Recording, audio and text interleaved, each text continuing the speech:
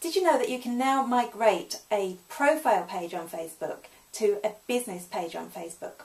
This is great news for any business that inadvertently set up a friend page rather than a like page for their business. Before you start though, there's a couple of things you should know.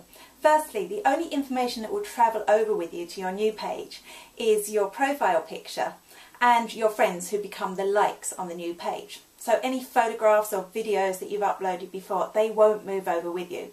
You can back these up beforehand though, and I'm going to show you how to do that too.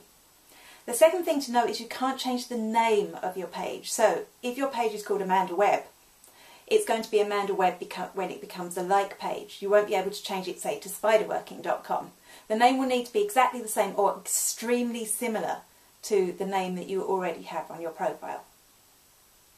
So if you're all set, I'll show you how it works.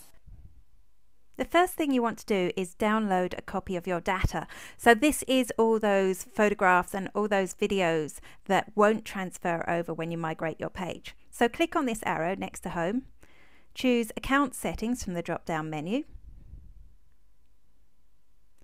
and then click on Download a copy of your Facebook data. Click Start My Archive, and Facebook will send you an email when that's ready to download. And once you've got that information, now you can migrate your page. So you need to visit this link, www.facebook.com/pages/create.php?migrate. Then choose what sort of business you are. So I'm going to go for local business or place here.